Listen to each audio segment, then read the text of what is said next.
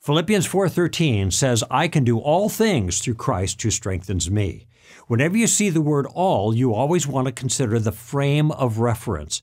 What category of things are all included? Everything in the world or something more limited? In this passage, it's something more limited. In other words, Paul has learned in every and any circumstance the secret of being satisfied, whether he is filled and in prosperity or whether he's in hunger or want, he still knows he can maintain because he has Christ who strengthens him in that situation. He is not talking about doing anything you could imagine, but being strong and filled and satisfied and taken care of by Christ in even the most difficult of circumstances.